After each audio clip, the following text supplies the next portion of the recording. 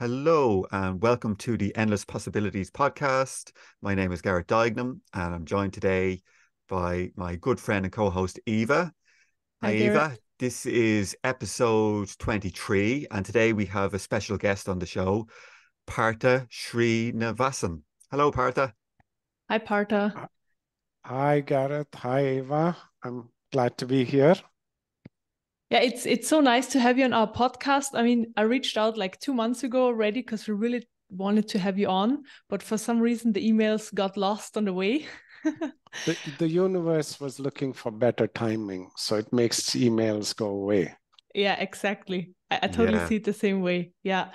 And now we're here, and that's really great. So first, we kind of want to talk a little bit how we know Partha. Garrett, do you want to start because you actually met in person? Yes, Yeah. so I was on a retreat with an American teacher called Satri, I don't know, but maybe 4 years ago, 4 or 5 years ago in Ireland. And I met Partha and his wife there. Um, yeah, in Ireland in Knock, place called Knock. And that was a very, very big part of my spiritual journey was being introduced to those energies that were coming through that particular teacher. And then they led me on to Partha, and then Partha led me on to Swami Sri Atmananda, who's the founder of the TT technique. Yeah, Swami Sri Atmananda gave us this technique, Yeah. and he gave it to us in January 2021. Oh. So he has had this technique, if you will, in his proverbial back pocket for quite a long time. The genesis of this technique came to him after his enlightenment. And over time, he's been tweaking it and practicing it. And finally, in 21, he felt it was ready to be given.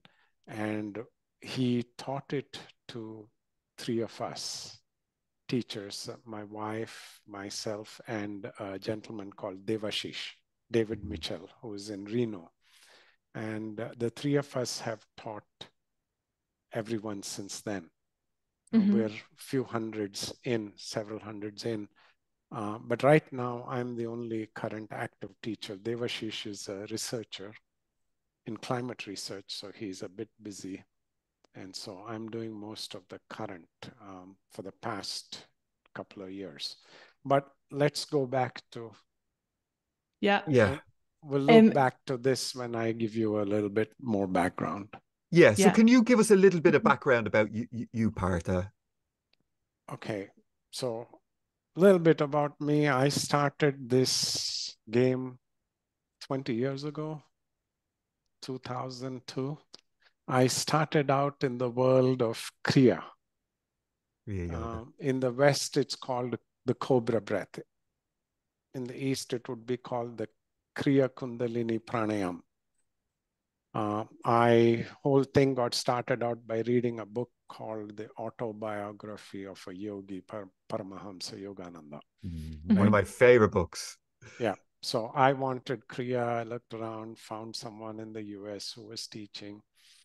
So I've been through that and few other techniques, and then I kind of dropped out. I had a pretty big awakening in 2009, at which time I really didn't have a formal teacher.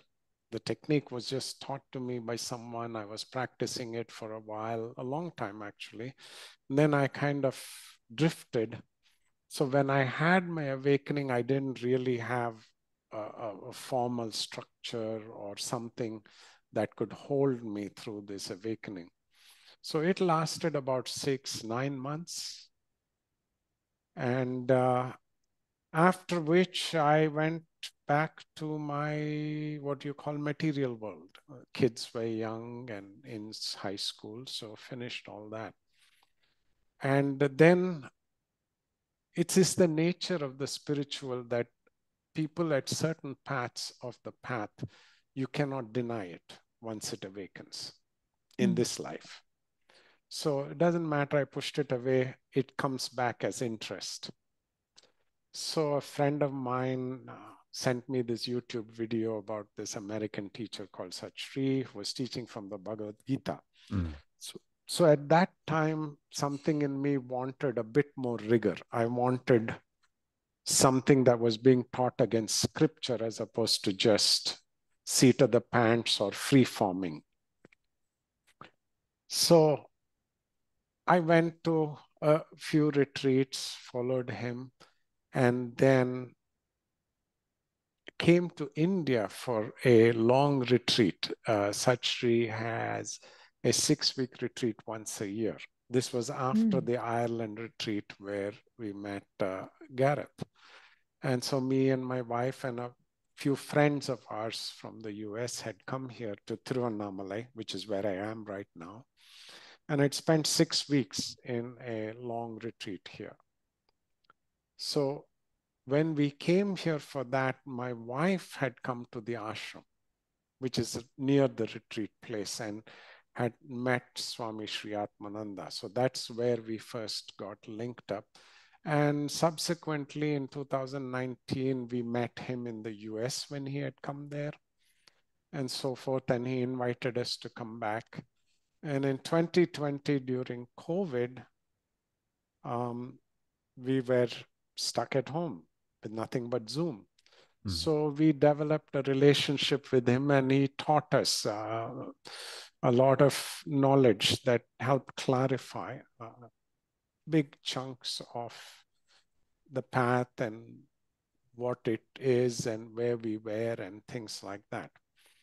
And so as part of that relationship in 2021, he gave us this technique because he felt the time was right. And as I go on to talk about the technique, the thing about this technique is, even though we call it a meditation sometimes, it's actually a kriya, it's a technique. But it's a live technique. Even though I teach it to people, it's actually transmitted to you. Your access is transmitted to you. That is why it works out the gate. And it carries the punch. If you keep it live, think of it like this. When it's first transmitted to you, you've prepared a lamp and somebody strikes a match and gives you a light. If you keep it alive, if you keep the lamp lit and protect it and grow it, that fire fueled by your aspiration is what burns all your samskaras. That's what powers the transformation. That's why we ask that you practice it every day. If you drop out, it's like the lamp goes out. You know, what does it take to keep a lamp burning all the time? You have to constantly trim the wick, add oil, keep it protected. So that's the analogy. Most live techniques work like that. So he gave us this technique, and since then, this is what I do full time. We do some other things. We support people who go through the process of TT, have satsang on Saturday. Right now, we're doing the Mother Book by Sri Aurobindo on weekends. So before that, we did the first 6 chapters of the Bhagavad Gita. The idea is to provide some support to the mind and the intellect to resolve the questions that naturally arise when you go through this process. The new consciousness that's freed up has to be given a new framework to hang on to, failing which it'll go back to the old. And this is where you can see the cycling. People awaken, come to something, they're on the path for a while, and then they disappear from your life. And then a year or 2 later, they reappear. So this cycling is part of the natural process. Not so short, but here we are in 2023. Yeah, really, really great. Very interesting. And how did it come about that you were teaching the technique? So Swamiji gave you that technique, and then you practice it yourself, I guess, for the whole time, yeah? So in the beginning, we practiced it with him. He monitored our systems. And then he asked us to teach the first batch of people. And so if you notice people who have gone through this process, you fill out this questionnaire. Yeah. So that questionnaire is used to tweak the system to your specific elemental structure, just to minimize the kickback. This is a technique. It's called the Transcendence Technique, but if you're open to it and your system is ready, it results in transformation. It triggers transformation of your lower nature. And in order to minimize that kickback, transformation, as both of you know, comes with its own set of challenges. To minimize that so that we maximize the retention, that people will stick with it. We have nothing to gain if they stick with it or not. As I said, you do the technique for the universe, to empower the universal component. Partha, can I just jump in really quick? When I was told about the technique, I was informed that it was to help combat the dark forces at play in the world. Am I correct? Early on, was that how it was presented? That is one of the languaging you can use. Yeah. If you want to language in light and dark. It's a metaphor. Another way to language it is if you go even below that. All creation is composed of these 5 elemental forces. You would, in English, you would call it earth, water, fire, air, and ether. They're the elemental consciousness that span everything. Human, animate, inanimate, stellar, interstellar space, everything. It is the imbalance in this elemental consciousness on this planet that causes the resulting instability in consciousness that you're seeing. You can look at it from a human perspective and say, oh, this group of people, that group of people, light, dark. Yeah. All that has happened is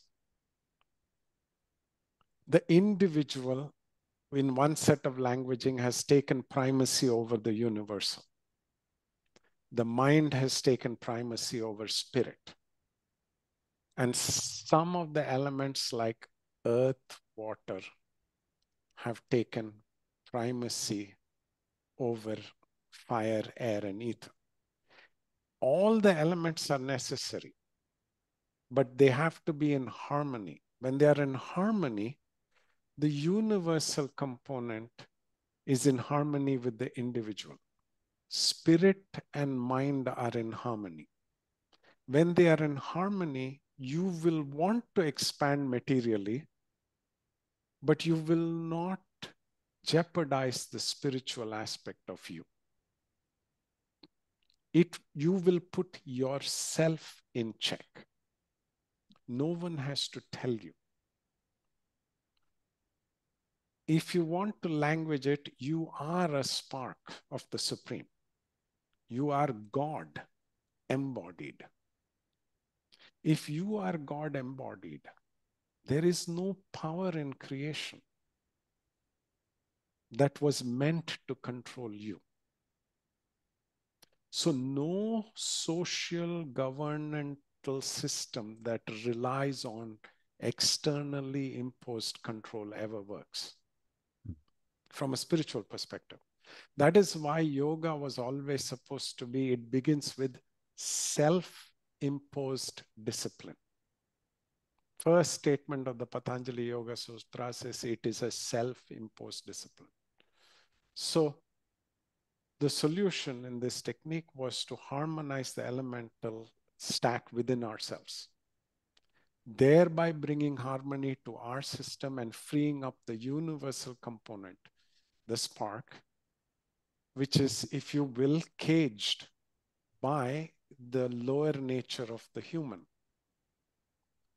Once we bring balance to one, the universal component is actually only one. So if we bring balance to this system, it automatically aids bringing balance to that system, and everything around it. If you do this technique long enough, after a while, you really are not doing it because there is anything in it from you. You're doing it because you want to be full and then overflow. Then your presence field, because of the nature of this technique, starts harmonizing the elemental balance around you. Everybody you come into contact with and everything around you. So this is how the force of creation, if you will, God, built this as the only mechanism for him to intervene in his own creation, or if you prefer, for her to resolve the imbalance in her creation. Because each of us was imbued with free will, God never restricts your free will. So you are free to screw up her creation. There are no rules against it, which means we are the only ones who can resolve it. And we can do it if we are conscious, willing collaborators to this force. The more imbalance there is, funnily, the lower the force descends, the more easily accessible it is. Now, remember, everything I'm telling you is being languaged in English so that the mind can sort of, that there is no concept of distance or height or any of these things, but it just makes for good storying and can communicate something. Yeah. So the force is more easily accessible. The force that you access when you go transcendent is the force of Satchidananda. It's the force of creation itself. But when you open yourself up to it and become a willing channel to it, it comes in, harmonizes the elements, frees up the universal component, and if you are open and aspire, transforms the lower nature.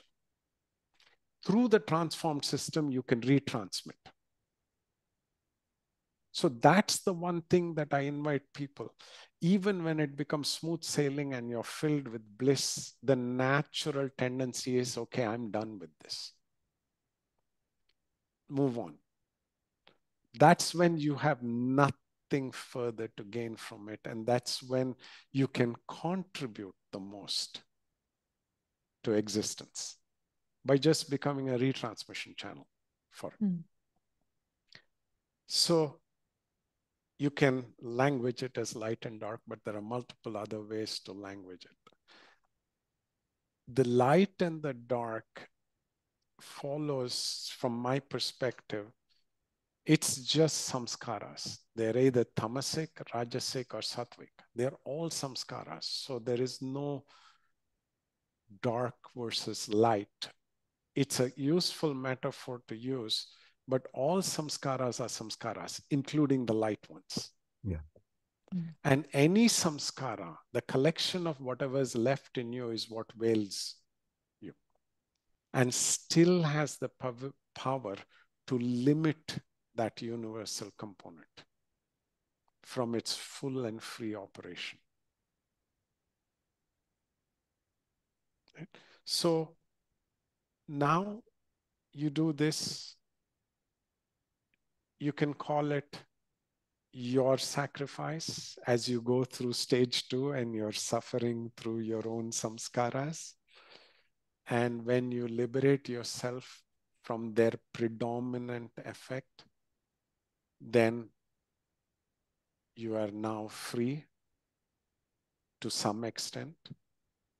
Then you start contributing to freeing others. So I still practice it every single day.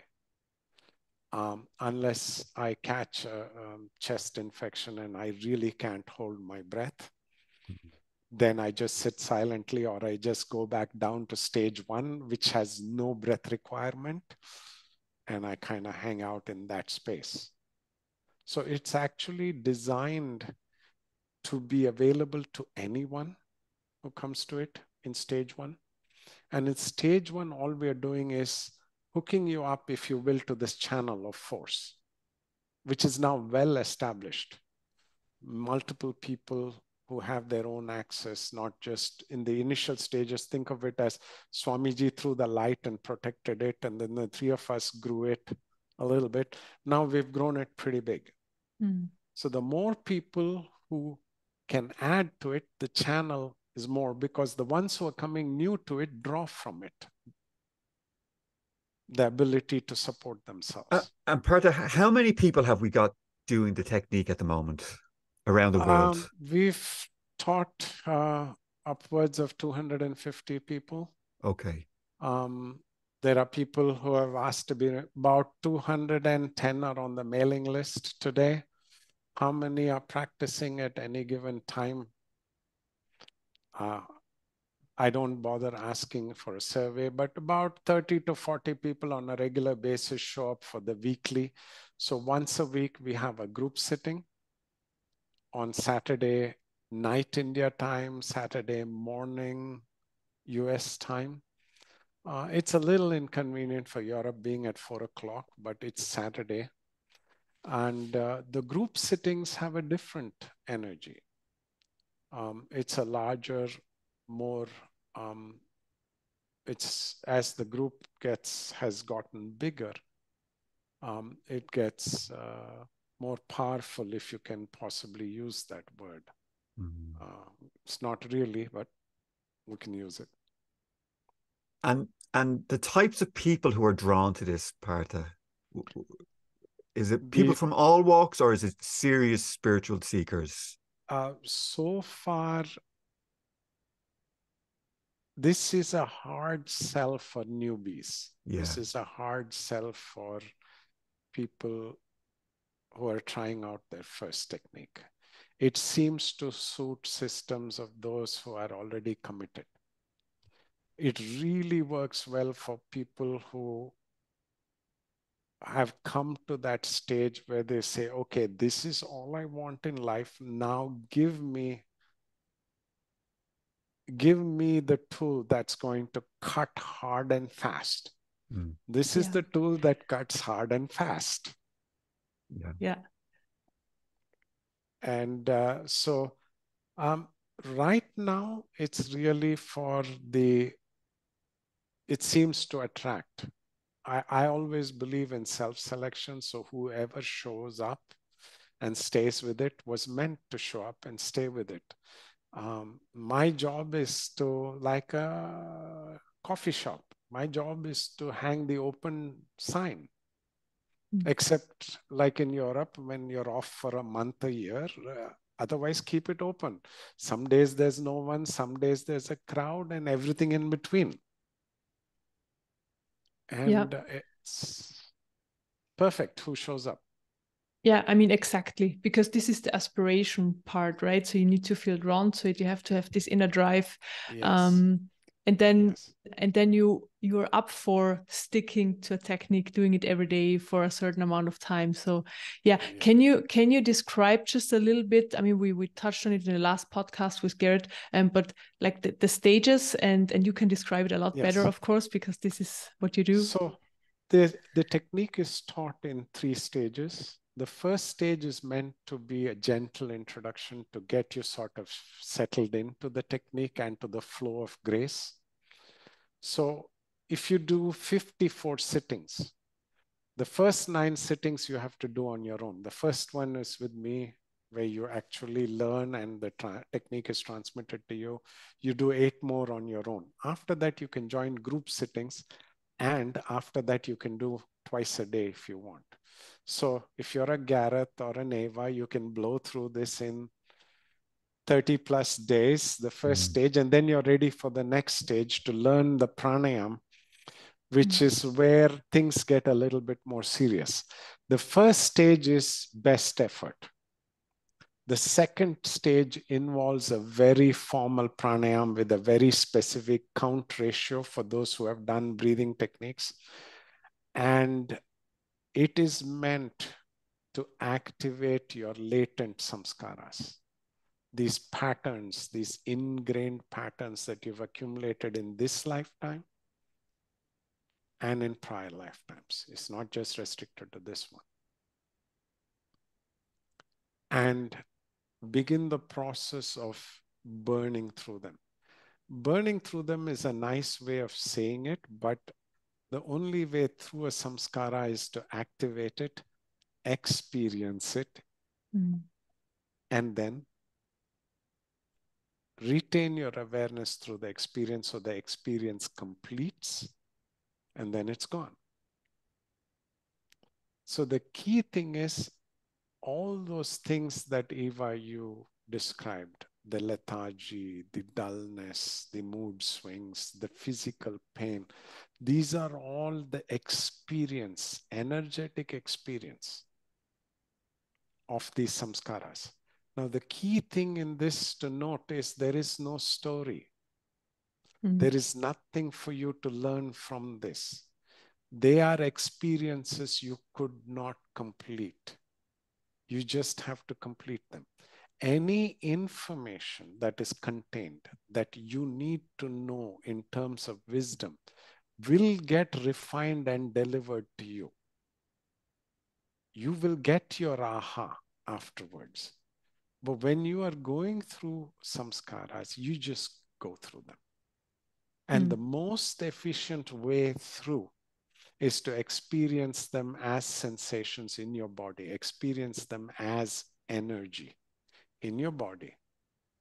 Without a story, right? Without just sit a with story, it. without analyzing it, without getting your intellect, your mind, your vital, nothing involved in it. Try to leave it at the physical, energetic level and go through it. Yeah, I mean, I remember you mentioning that, and that was just really helpful because you just feel it. You experience it coming up, then it's there, like your whole beingness is covered with that, and then it's there for 1, 2, 3 days, whatever, and then it passes through, and then right away you kind of get a little reward because you feel already a bit better and lighter, so you know why you're doing this for. So it's get a good feedback right away.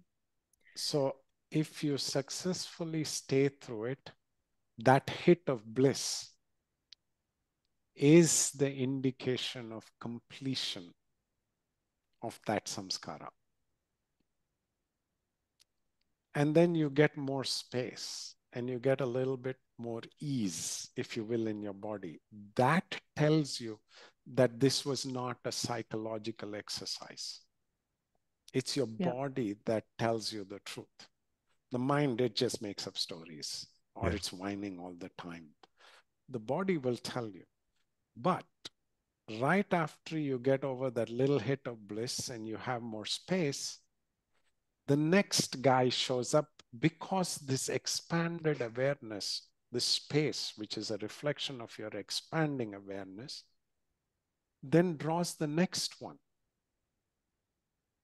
to be experienced and released, and so on and so forth. Now, every time you do one, your awareness increases.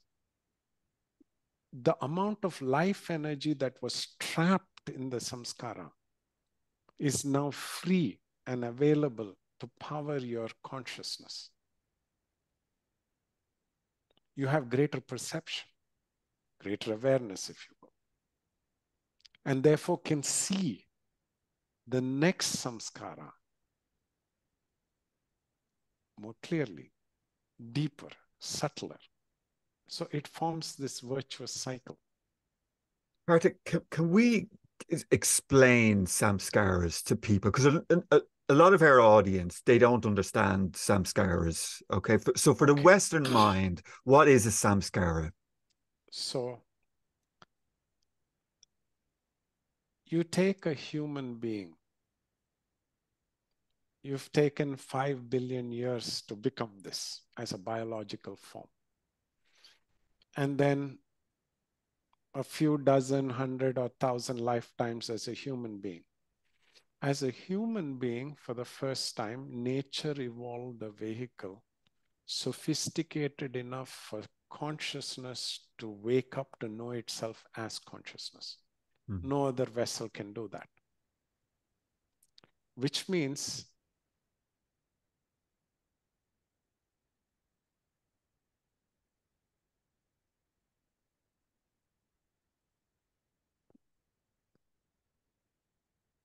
Partha is gone at the moment. Okay. Okay. All right. So samskaras, the definition is this vessel has evolved that holds this consciousness. So there are errors in the biology itself left over from our bacterial, reptilian, animal nature. A samskara is a basic pattern in consciousness, an eddy, if you will, or a ripple that seems to perpetuate itself, and consciousness flows through that. If you look at a human being, it's what makes your personality go. It's the mental habits, it's the physical habit, it's the emotional habits. These ingrained, latent patterns that are mental, emotional, physical are samskaras. But there is a whole bunch of samskaras that are predate your human. They are biologically built in. You can think of them as at that level as memory. Your biology has memory. Your cellular consciousness has memory. It gives a stable platform. So the reason why samskaras are there is it gives a stable platform for consciousness to then ascend from.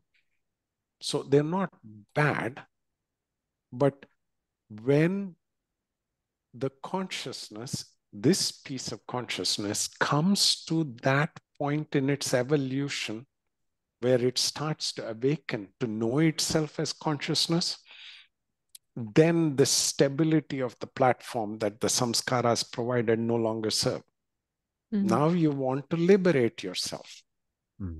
You want to liberate yourself from the cage, from this set of veils that veil the essential divine nature of what you are.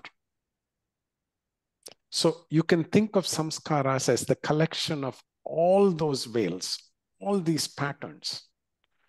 But guess what? If I removed absolutely all the patterns, there's no difference between the three of us. Yeah.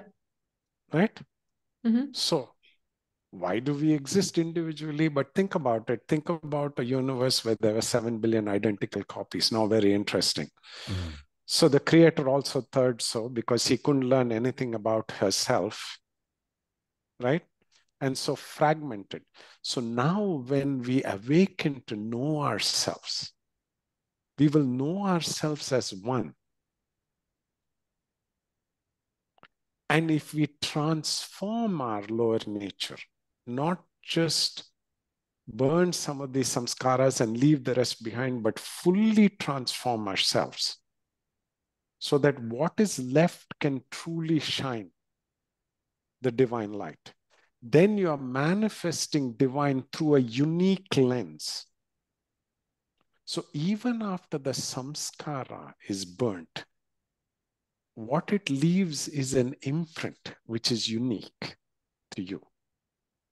And that collection of those memories or imprints is like a unique fingerprint. That's what, even when 3 people become enlightened, there are 3 manifestations of divine. They're divine now. They're no longer human. They're no longer ignorant. They're no longer deluded. But they are 3 unique manifestations of divine, which is what divine is looking to wake up and know itself in an infinite number of ways. So that is what a samskara is from that level. From the working in the sewage garbage level, it's what makes you drink when you know it's bad for you. It's what makes you eat sweet when you know it's bad for you. It's what makes you get angry when somebody cuts you off at the red light, even though it's the fundamental aspects of your mental, vital, and physical makeup. Okay, and I have a question. So people who feel drawn to these techniques, do they have a certain amount of samskaras, like a similar amount of samskaras is the system, or does this vary completely? No, This varies completely. Mm-hmm. Some people only have one, but it's a big one, and moving that one could take them 10 years, right? Wow. Some could go through a whole bunch of stuff. If I could see one thing, there's all levels of aspiration. There's all levels of samskaras that have come through here. There are some that go through stage through, believe it or not, guys, they don't even register it. It was no different to them than stage one. Doesn't mean that they don't have samskaras. They could have all sattvic samskaras of the nice, pleasant kind. So they didn't observe it. But in order to complete the spiritual journey, eventually you're going to have to give those up. So Partha, I breezed through the TT. I didn't have any of that stuff come up for me until the very end, where I felt that my system got churned for about 2 weeks. But compared to like when I speak to other people who I've sent to you, a lot of them just they give up. It's like, oh, it's too much, it's too hard. I just, nobody wants to feel bad when they're doing a practice. And I find Westerners in particular, they go, you know what, I'll come back to it at another stage. But I didn't experience this. I know Eva did. So the thing to remember, and you guys are teaching people, and we all have this thing. Everyone who shows up in front of us shows up at a different point in evolution. Mm-hmm. Where they resume the journey in this life makes a big difference. And in what order they come to you. If they just resume their journey in this life and they meet this technique 2 years in, it's a completely different experience than if they awoke 10 years ago and they've put in 10 years of work and then they see this technique. So how much of the lift? And really, this is what the aspiration is. What are you doing this for? Now, the funny thing is, the way I just languaged it even now, I realize as I'm languaging it, I'm not doing a great job selling this, right?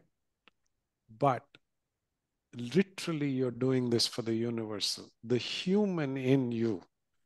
And this is true, by the way, I have discovered after all this time of every single spiritual path which is real.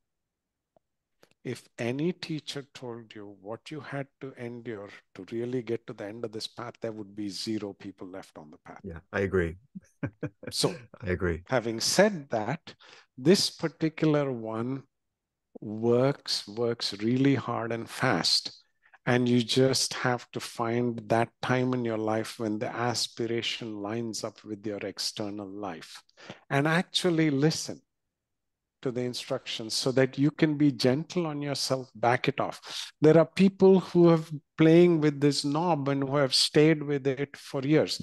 There are people who will go through 3 TT sittings a day because they cannot get through their human life without its support. Mm-hmm. So there is no one rule because there is no one system. That is why we try to classify the system and support individually. Traditionally, something like this would have been taught to you one-on-one. Swamiji would have looked at your chart, your astrology, mapped out where you are resuming your spiritual life, what you have finished, what is left, what's the big boulder that's standing in your way, and customize the sadhana. This is how it was done traditionally. So that you got through that first boulder, right? So can I just briefly, because I remember in the beginning sitting in a group and Swami Atmananda came, and I don't know if you remember this part, that he went through everybody who was on the screen, and I remember sitting there meditating, and I could sense when he got to me, and I could sense that he was in my system. And he was look, I could sense it. And I went, oh, he sees that. And I was like, okay. And I knew that he was aware of something in my system. Now I don't know how true that is, but that's what I felt. That he was able to, because he went from each person to each person. And I just knew. I knew when he got to me, I knew what he could see. Uh, and it's funny that shifted for me. It did shift. Um, is there any truth in that he can see them, or even can you see what's happening in the participants? I don't have the ability he has. He can see. Yeah. My system knows, it Yeah. doesn't see. And for best reasons, I know what I need to know when I need to know, not before, not after, not any other time. So when people come to satsang, when they're struggling, what I need to know comes to me, if you will. Mm. See, the thing about samskaras that people don't understand is you were never meant to go through this alone. You were not. Both of you did the one thing at the one time when you couldn't take it anymore. You were supposed to reach out. That is the point of surrender, guys. When you reach out, it's not the weakness. When you reach out is when you say, I can't do this on my own. That's what surrender feels like. That's what surrender is. I can't do this anymore on my own, so help me, God. Mm. But I felt very supported by, these regular meetings we had, and we were able to write your emails. So I felt very supported through the whole process. Really have to say, that is what it is meant for, because you can't do this alone. So the way it actually works, actual physicality is your samskara comes up to match your awareness. The biggest one that you can hold comes up, but it's not an exact process. There are times when the human just can't hold it and can't take it. Energetically, your awareness can hold it, but the human's just not. There's too much stuff happening in life. When you reach out, and you've experienced this, you support people. When someone reaches out in a satsang or an email, or I have a Zoom session with them, the awareness of the person holding the space is added to your awareness. It expands your awareness temporarily, right? You're borrowing somebody else's light, coupled with your light. Now you deal with that. Whatever it is that you're experiencing, experience it, it's gone. Mm. This light can withdraw, but you are now left with greater light. It was always meant to be a collective effort. Satsang, the Sangha, it was always meant to be like this. But see, we have become so individual. You see, when I said it was the individual over the universal, we really didn't understand that statement, right? Even in sadhana, we want to do it individually. There is no way to do sadhana individually, guys. Creation allowed for an easy mechanism. You just need the conscious attention of anybody else. It doesn't have to be a teacher, master, just someone holding space for you with their awareness intact will help you move through an experience. Yeah. I totally agree. I had a friend, and he was so nice. I was able to send him voice messages. So when I was going through the samskaras, I just sent him like 10, 15-minute voice messages, and then he listened to it, and then he came back to me and sharing and his understanding of it and stuff like that. It was so helpful. Just having somebody who's listening and who's there and available. So I totally agree. Yes. That's it. The consciousness spans space and time. If you just put an email in the mail, what I've learned is if people put an email in the mail, they've surrendered. It's like, okay, it's off my plate. Somebody else is thinking about this problem. And what I've learned is If I just see the email, some portion of me responds. See, the universal within me, my human can be drinking tea and watching email, reading email. The universal in me will reach out. Because the universal is one. Mm. And lift. We were always meant to go through this universally, collectively. Yeah. Partha, I remember when I was going through the awakening, I reached out to you, and I'd sent you an email about all the kind of like the stops along the journey I was going through. And you came back, and I think we spoke for about an hour. You were in India at the time. We spoke on WhatsApp, and then you gave me. I seemed to be lacking a framework for all the experiences I had been going through. And then you gave me, you told me to go and get Swami Atmananda's advanced Gita studies. And I did. And I absolutely loved them. I mean, I listened to them twice. I think it's like 50 hours or something. And it gave me so much. I got what I needed just from reaching out. I got that. I didn't know about the advanced Gita studies. Right. Yeah. And I got all So the support that I needed from them tapes. Yeah. That's the nature of the universe. You have to ask. See, the nature of grace, you have to aspire.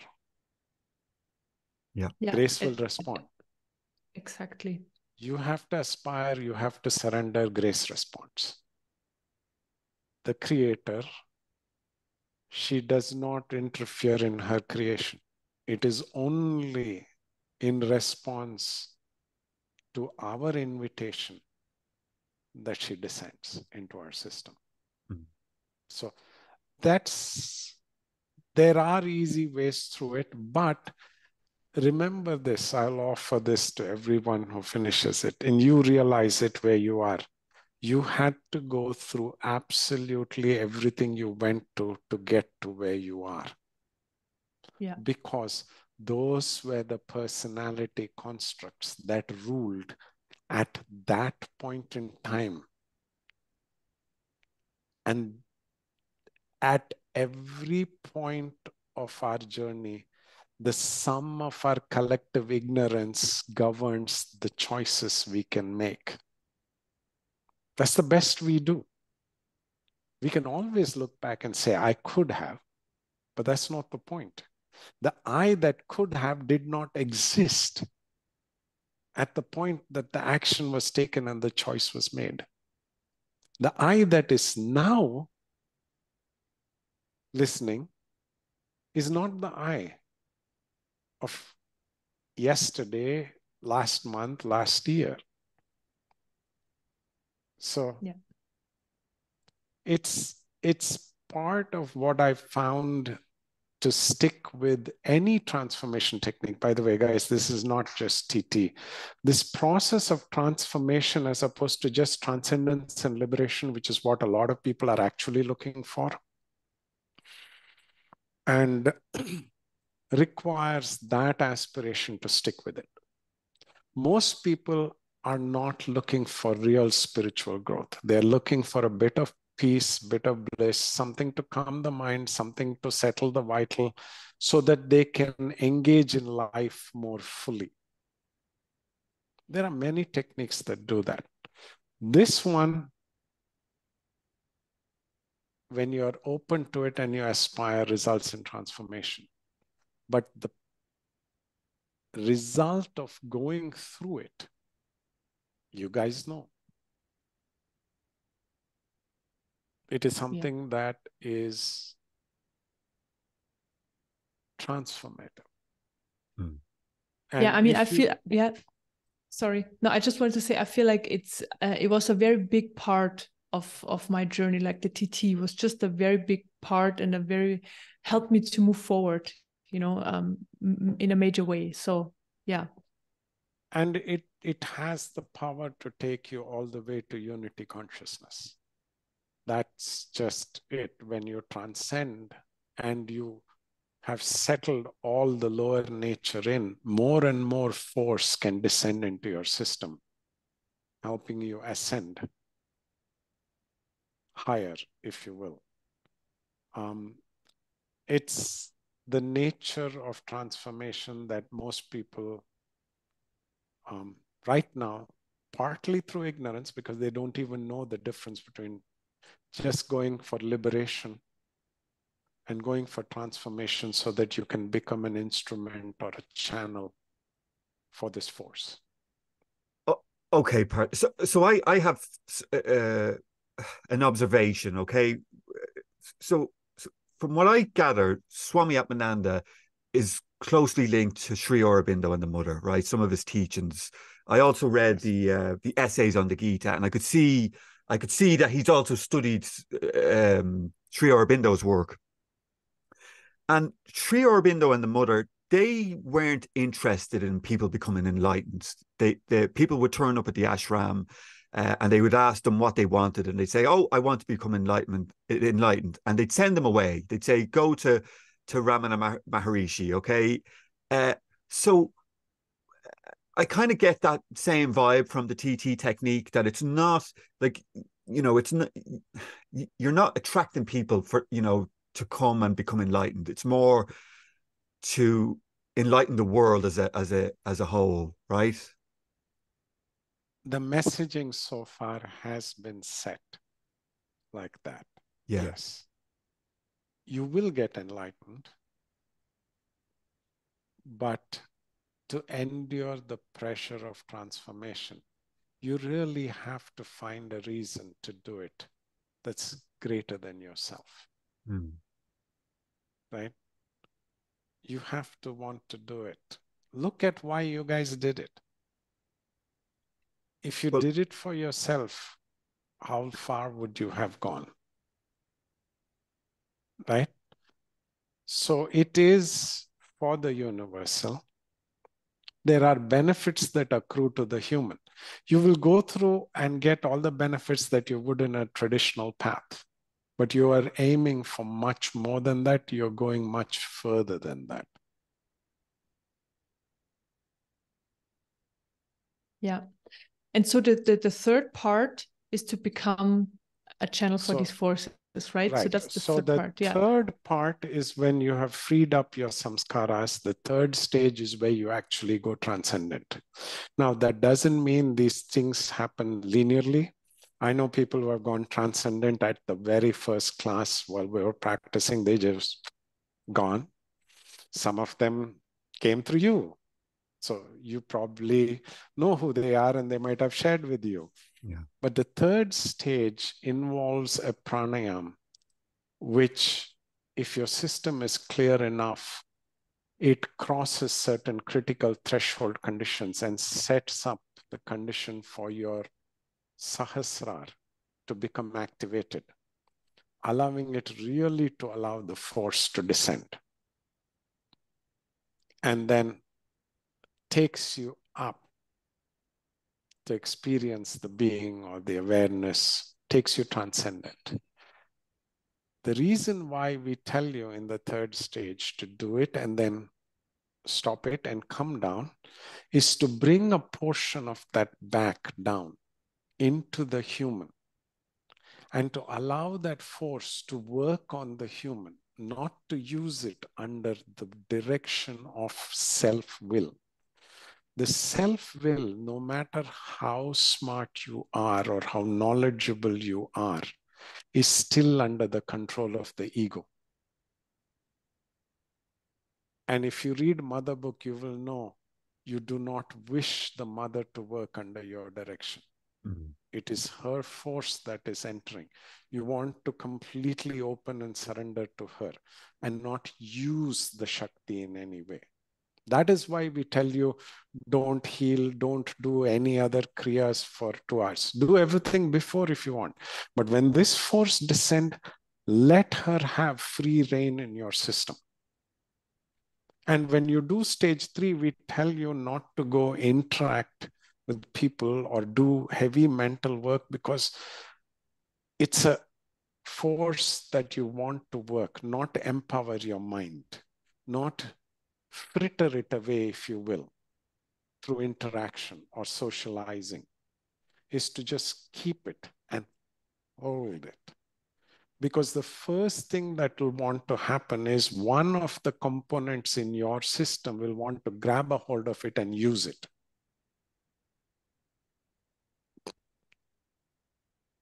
Right? Either through this or through this, it will leak out. So for those 6 weeks, if you hold it, hold it, hold it, it will expand your system. So you can think of it as you're charging every day more and more, but you're preventing the discharge. Same thing why you have silence in a 5-day retreat. You don't want the discharge.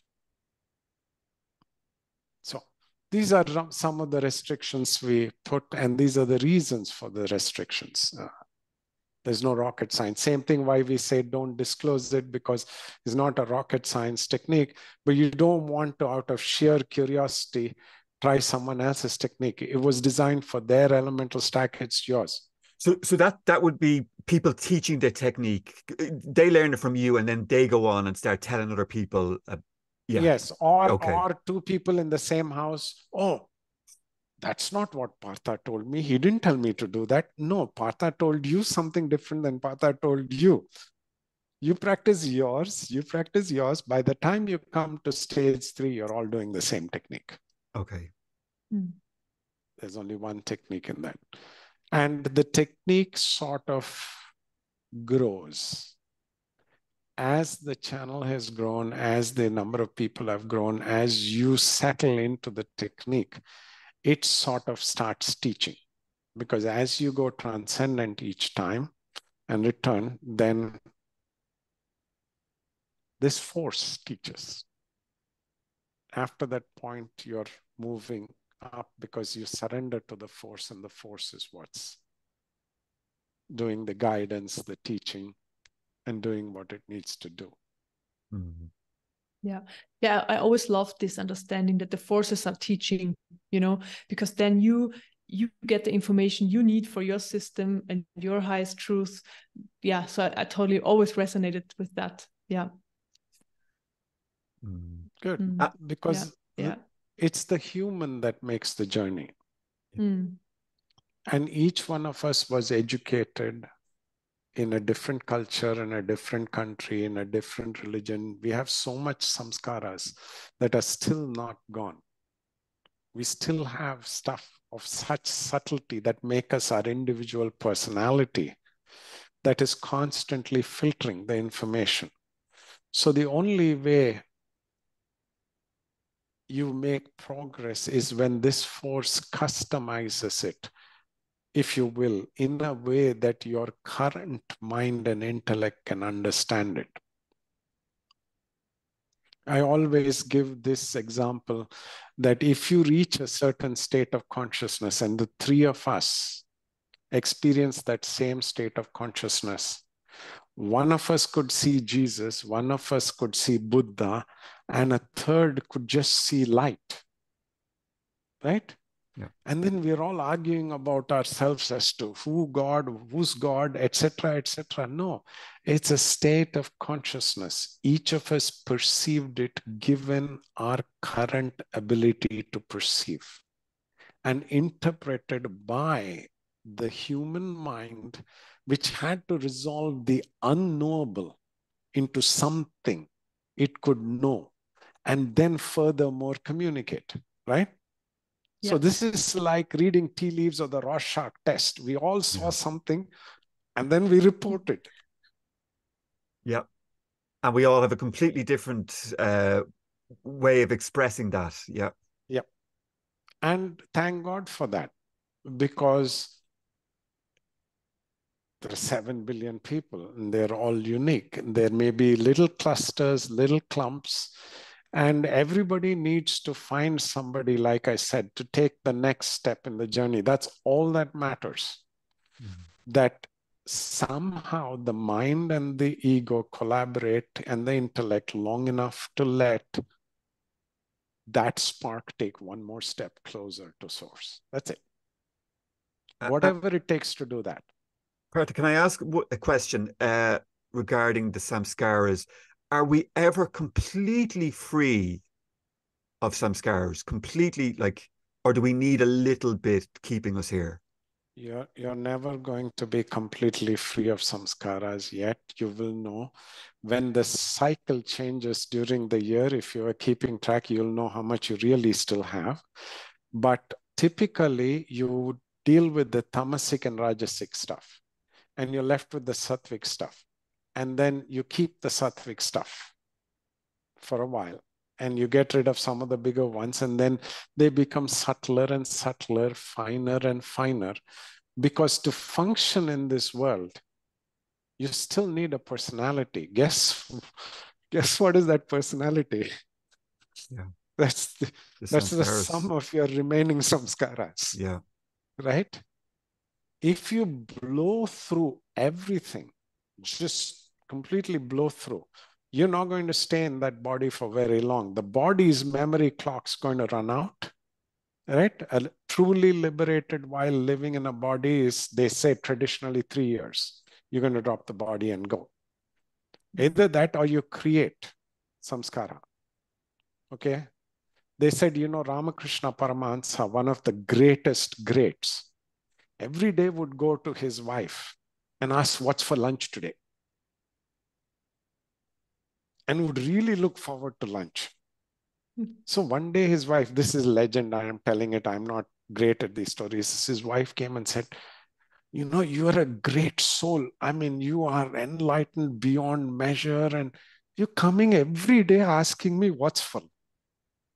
And he told her, the day I don't come in and ask you this question, know that you have 3 days. Okay. Right? So, no, we're never free of it. I don't worry about it actually being free of samskaras. The key is, if you're looking for transformation, you just want to get them transformed so that they can be useful. Your mind is not the enemy.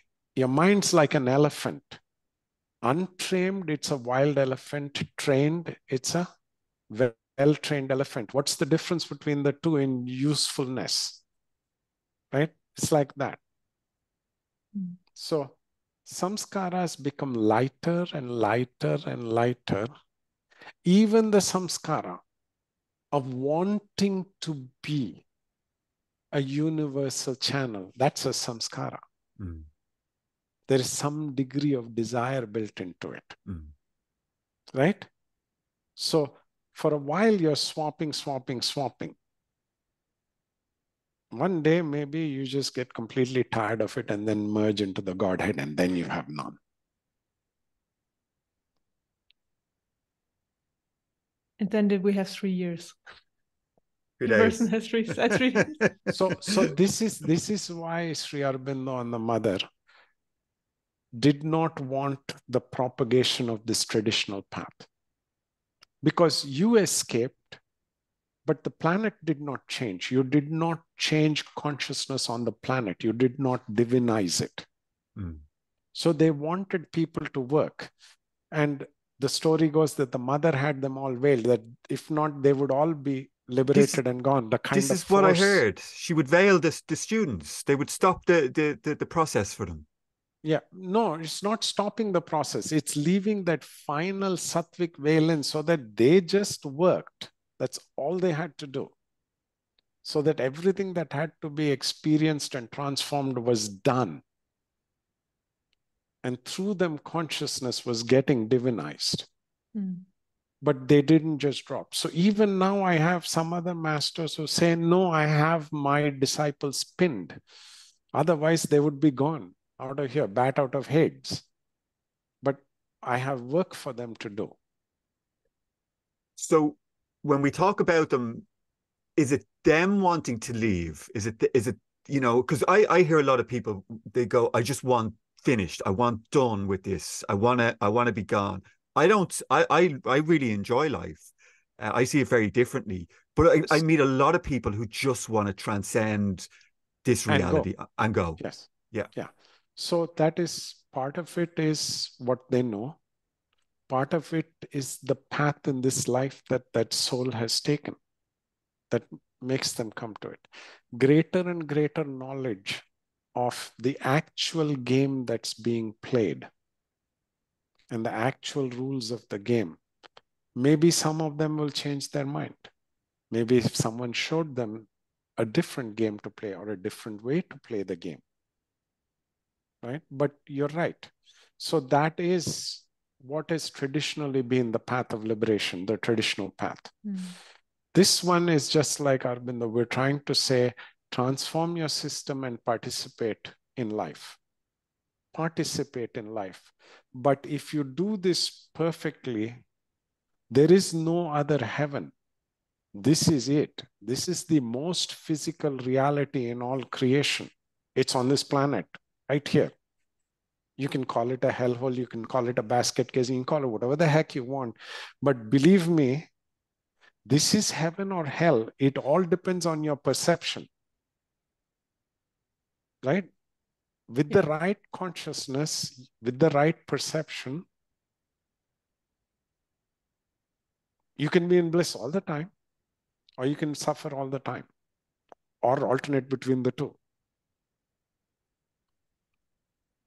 Yeah, I mean, when a lot of the samskaras are cleared out of the system, most of them, it's like life experience changes so much, right? So life is so much easier, it's more experienced as a flow, and it's more enjoyable, So that's yeah, and then you're embodying this, the new information, the new the forces, Yes. the light, yeah.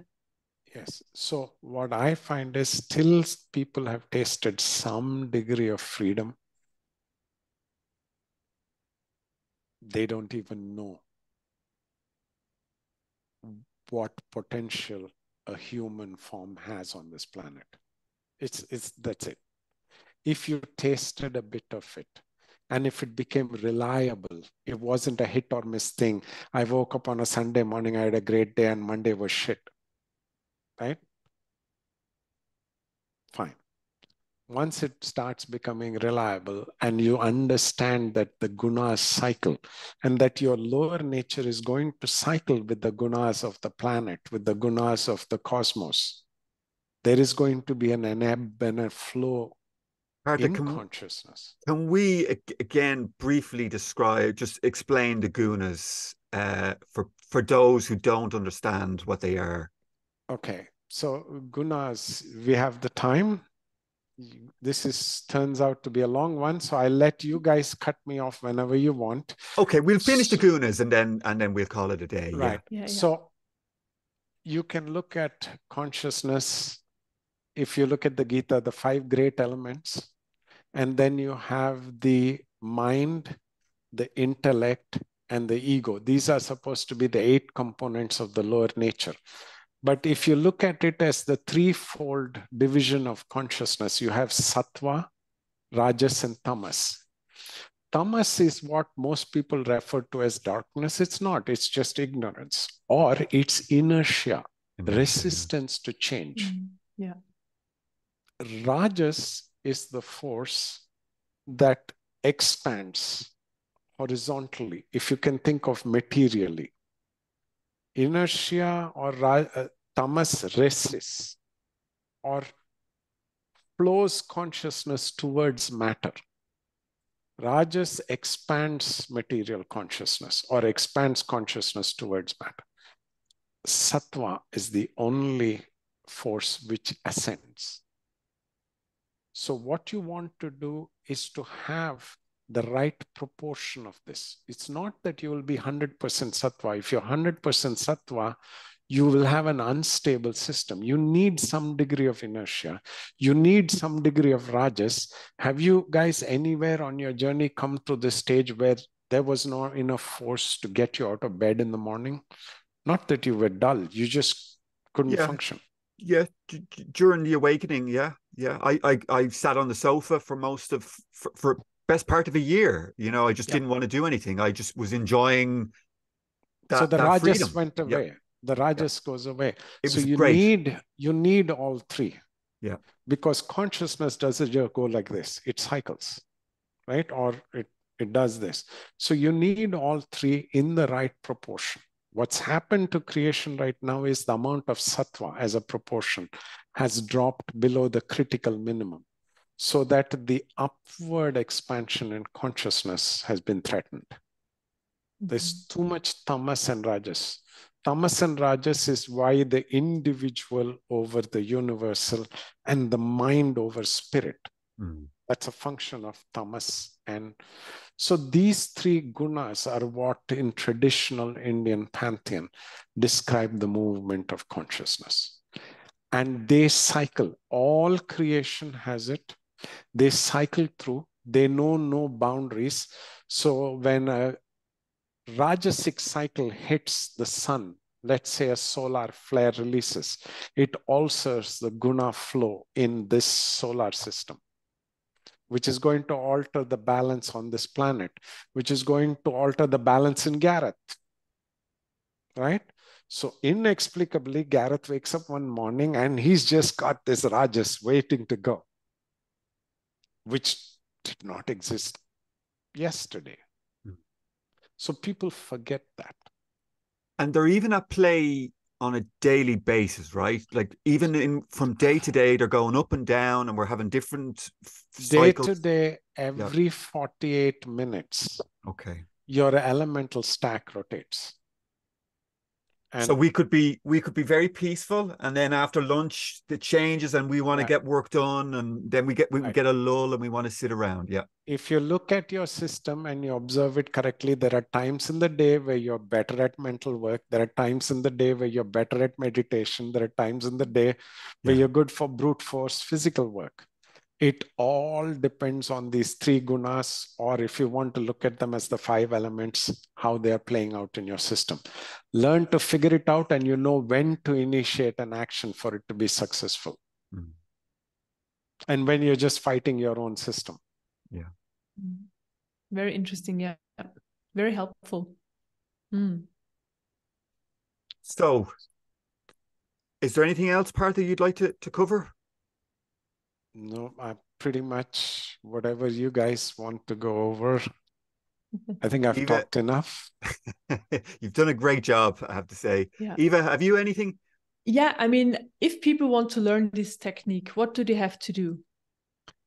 I have a short 8-minute video.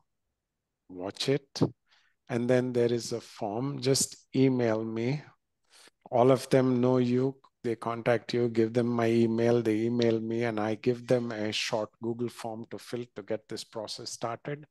When enough people gather, 2, 3, 4s, I teach a class. Sometimes during the year, like for the next 5 weeks, I'm off teaching classes. I bunched them all up till last week, and then I'm taking some time off. And then we'll gather up more people, and then we will teach them. So we teach them as they come. There's no, at this point, formal, rigorous schedule. So we'll put a link down to the website and the video if you can. Yeah. Please do. Yeah, great. Yeah. Great. Yeah, so it's yogictransformation.org, the website, right? Yeah. Yep. And then my email is available there, and the video is linked to there. Brilliant. Okay, perfect.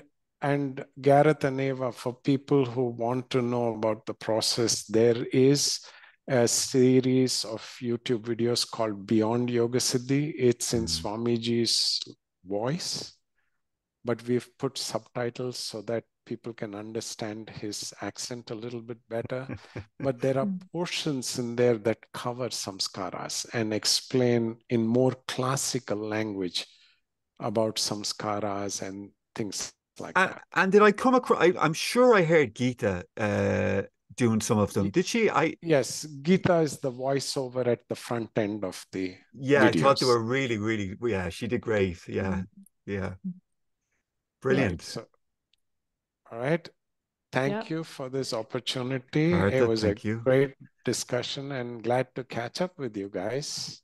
Yeah, thank you so much. It's always like, I love listening to you. I used to love it when we had the TT group sessions and you explaining, because you explain everything so well. So I really enjoyed it. And also today. So that was so great information. So thank you so much for being here.